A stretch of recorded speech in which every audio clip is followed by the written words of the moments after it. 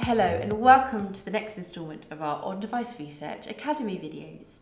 Today I'm joined by Nick Hayden, Programmatic Investment Manager at one of our FMCG clients. So to kick things off, Nick, can you give us your top tips for achieving the most effective advertising within the FMCG sector?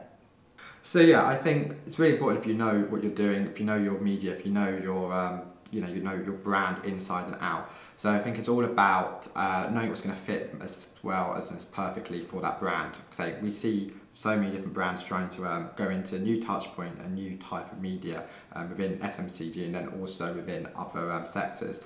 And these touch points aren't as well sort of understood as of yet because they're all very new. The data isn't necessarily there, and I think one thing that we definitely see from FMCG, the nature of that product, everything needs to be so sort of data-led. Everything needs to be understanding where you can get the sort of advancements across the market.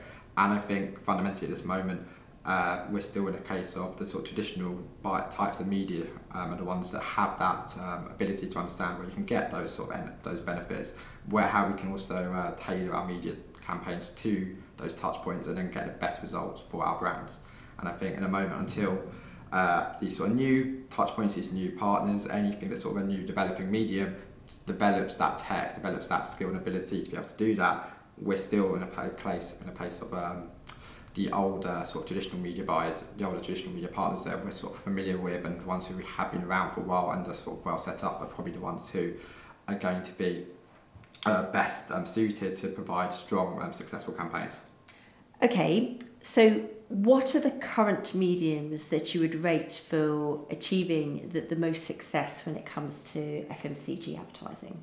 So I think one of the key priorities whenever we're running a campaign is always going to be around trying to reach as many people in our audience as possible.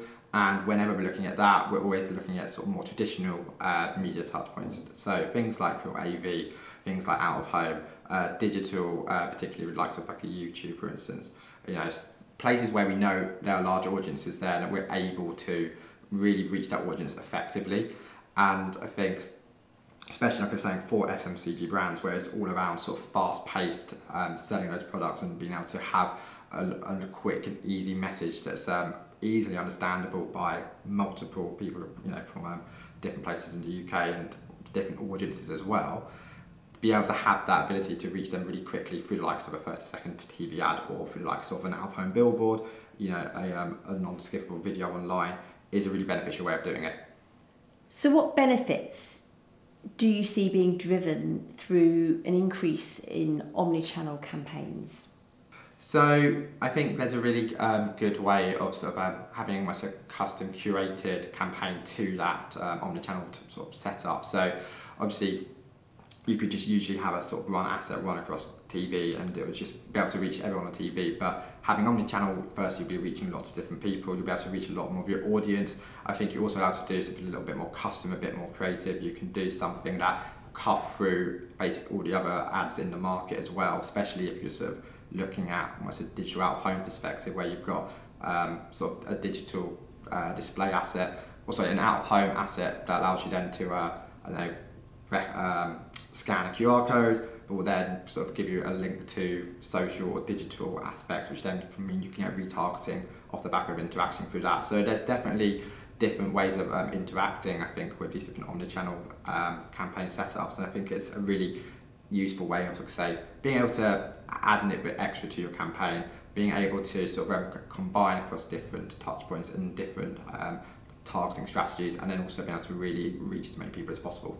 If you'd like to see more videos like these within Series 2 of our On-Device Research Academy, then please head over to our website at ondeviceresearch.com.